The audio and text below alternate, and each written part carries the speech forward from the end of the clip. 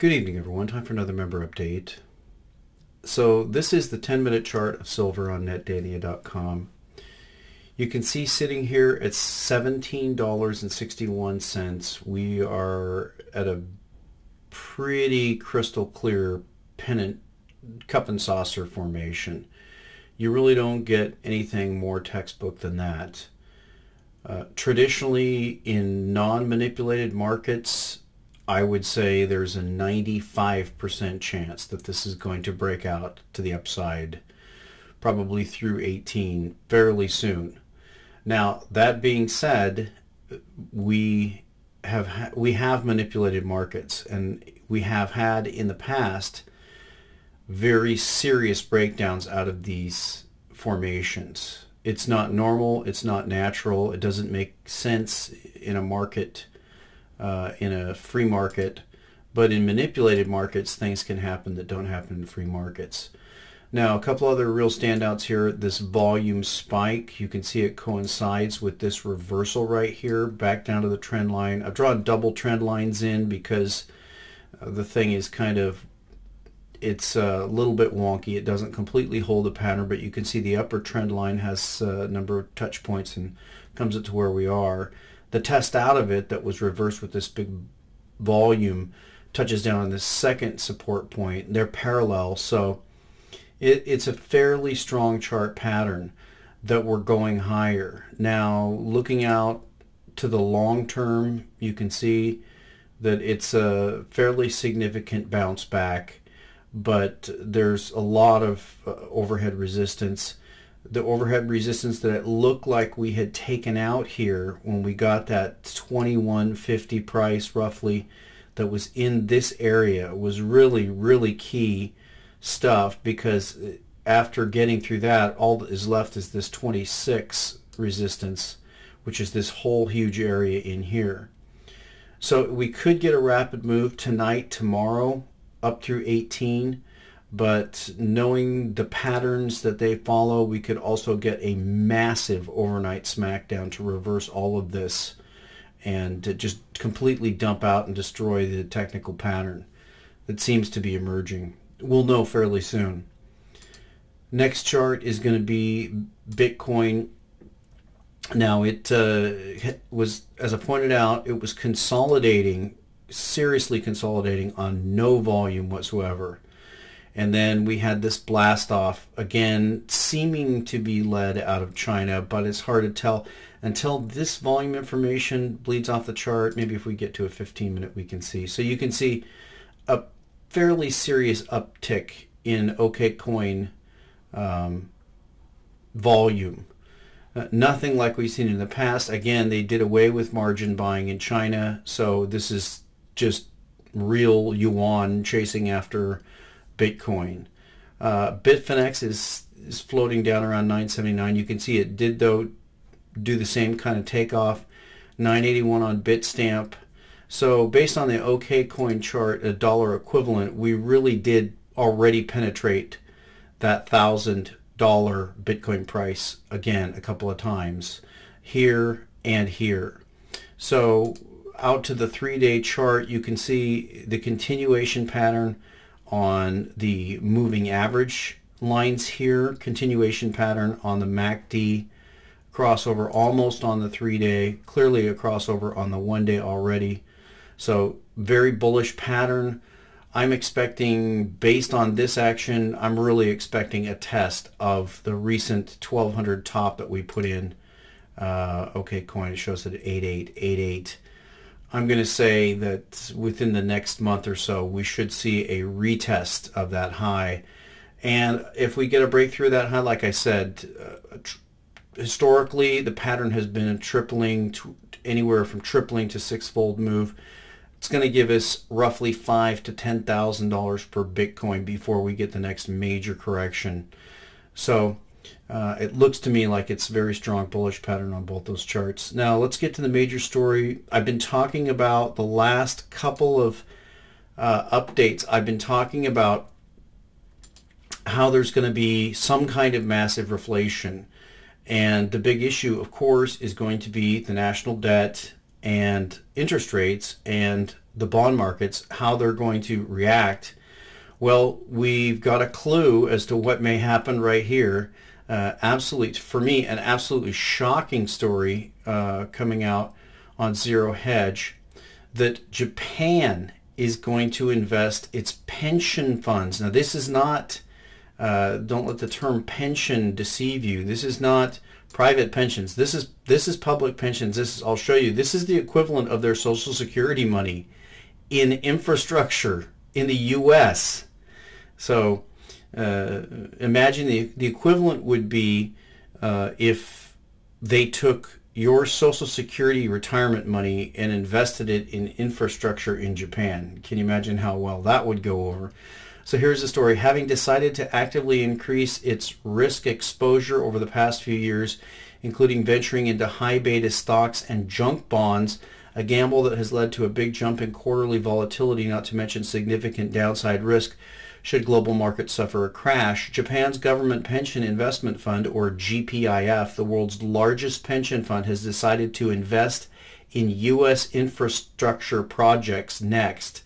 According to Japan's Nikkei, infrastructure investments in the U.S. by Japan's GPIF will feature heavily in the economic cooperation package to be discussed at next week's summit in Washington between the two countries' leaders. The stated goal is to create hundreds of thousands of American jobs in keeping with U.S. President Donald Trump's agenda and deepen ties between the two countries.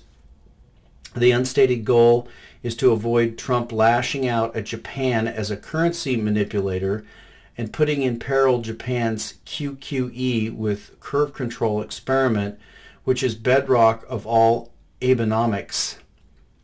Japan has grown nervous that after Mexico, China, and Germany, it may be the next nation to find itself on Trump's spotlight, something Trump hinted at yesterday during his meeting with pharma CEOs when he said that other countries take advantage of America by devaluation, and then directly named China and Japan as planning money markets, presumably implying manipulation.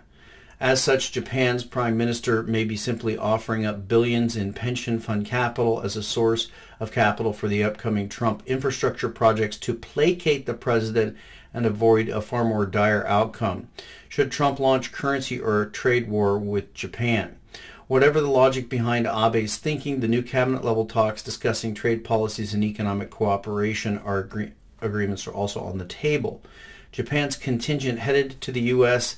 would likely include Finance Minister Taro Aso, Economic Minister Hiroshige Seiko, and Foreign Minister Fumio Kishida, the Nikkei reported. The U.S. is expected to send incoming Commerce Secretary Wilbur Ross and incoming U.S. Trade Representative Robert Lighthizer to that meeting. Japanese Prime Minister Shinzo Abe and Trump will aim for an agreement on that framework during their February 10th meeting. Quote, I wish to discuss Japanese contributions toward improved productivity and competitiveness in the entire U.S. industrial sector, or a large framework that includes aid for infrastructure development. Abe told members of the lower house Wednesday his government has started to lay out a comprehensive initiative addressing job growth. He's addressing job growth in the U.S. Is this, have they lost their minds? The draft proposal will feature infrastructure investments in the U.S. by Japan, joint robotics and artificial intelligence research by the two sides, and countermeasures against cyber attacks. How will the Japanese megafund allocate pension capital? According to the Nikkei, the GPIF will purchase debt using the funds of retired Japanese citizens issued by American corporations to finance infrastructure projects. Up to 5% of the roughly 130 trillion yen, or $1.14 trillion in assets controlled by the megafund, can go towards overseas infrastructure projects. So that's not a lot. That's really only about $50 billion, but expect that to expand. Currently, only tens of billions of yen are invested in that asset class, leaving room for expansion. Additionally, long-term financing for high-speed rail projects in Texas and California would be provided through such avenues as Japan Bank for International Cooperation. While we doubt Japanese pensioners are aware that the returns on public infrastructure are some of the lowest in the world, if not outright negative, we are confident they will learn soon enough, although since full IRR will become evident only over a period of years. They may have bigger concerns should the Nikkei or global stock markets, where the GPIF is now heavily invested, crash first. So, astounding story. Taking the retirement funds, and these are forced retirement funds. This is the Wikipedia Government Pension Investment Fund. The Government Pension Investment Fund, or GPIF, is an independent administrative institution under the jurisdiction of the Ministry of Health, Labor, and Welfare, established by the government of Japan. It handles fund management, operation of both Japan's national pension and employees' pension. It's known as the world's largest public pension.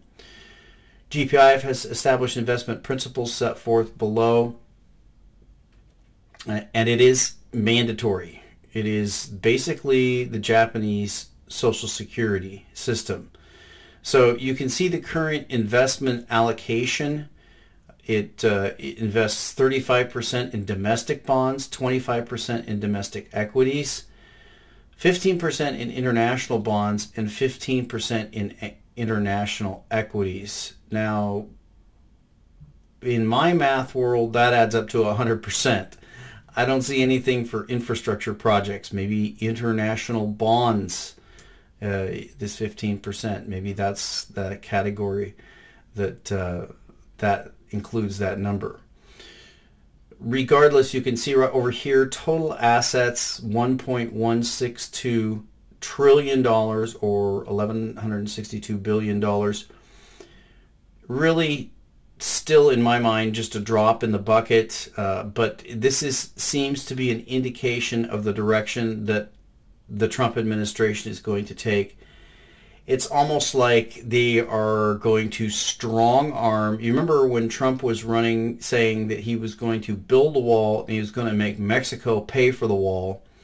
It looks like he's doing something similar with Japan. I seriously doubt whether they could do this with China, but we have seen tremendous moves in the Chinese yuan that I certainly was not expecting. So is this a sort of a last gasp power move, power play by the U.S.? That's what it's starting to look like.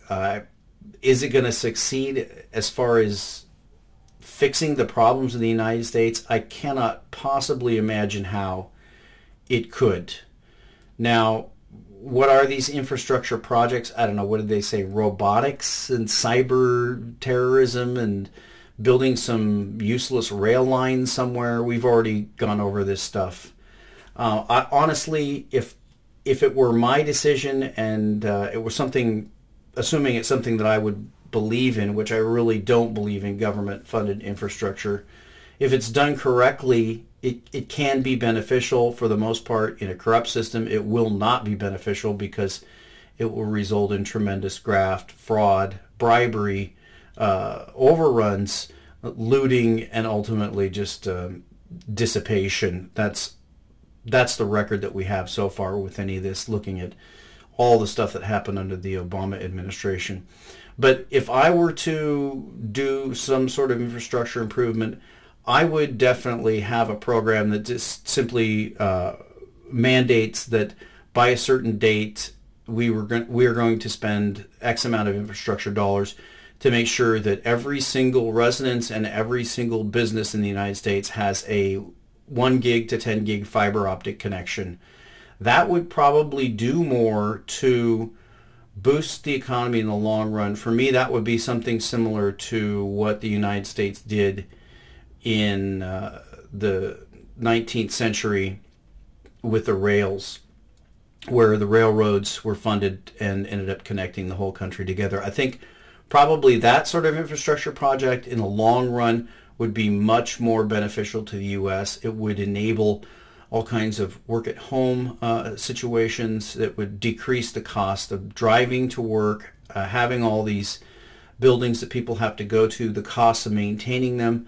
I think that so much of U.S. jobs now can be done from home. Certainly customer service, tech support, a large number of data entry and document processing. All that stuff can be done from home. A lot of it is. It would also provide a pipe for all the media that's necessary. So That would really be the only infrastructure project that I would see as being long-term beneficial for the U.S. The rest of it, I just don't see how rail lines are going to improve anything here in the U.S. when we don't really manufacture anything, and I don't think there's a prospect that we will, even though that's what Trump is saying. So I'm definitely not encouraged by that, but it tells me the direction that they want to take, and it looks like the direction they want to take is to strong arm our allies and possibly even our enemies into kicking this can down the road. That's what they want to do. I'm convinced that's what they want to do. Now, a lot of people are convinced that, and Moss Moon made a very interesting comment and chart showing the LIBOR and the video also about interest rates and how they're backing up, and that tends to lead into a recession, and that the elites plan to collapse everything under a Trump administration. For quite some time, I entertained that idea, thinking that Trump was going to be a fall guy, the scapegoat. They use that to have a fake political swing to the right, and then turn Trump into a Herbert Hoover type and have a huge swing to the left, such as what we had under Franklin Roosevelt. That very well could be the case as well. But it appears to me that Trump is trying to at least make good on creating jobs in the U.S., even though I don't agree with the way it's being done. There's also a lot of other stories hitting the wires where Trump seems to be making good. There's also one on the HB1 visa program where it looks like Trump may be targeting that, which I'll have to do a video on that. That's pretty much a subsidy for U.S. tech corporations to have slave labor in the United States, and it looks like Trump may be targeting that. That would definitely increase jobs and wages in the U.S. if they did away with it or pressured it, but I'm not confident that that's going to happen. Like I said, I'll do a separate story on that. So you can see I gave it about a 90-something% chance that this is going to break out to the upside. It appears that it is. You can see if we pull tight into the 1-minute chart, it looks like we're getting that. Let's go to 5-minute.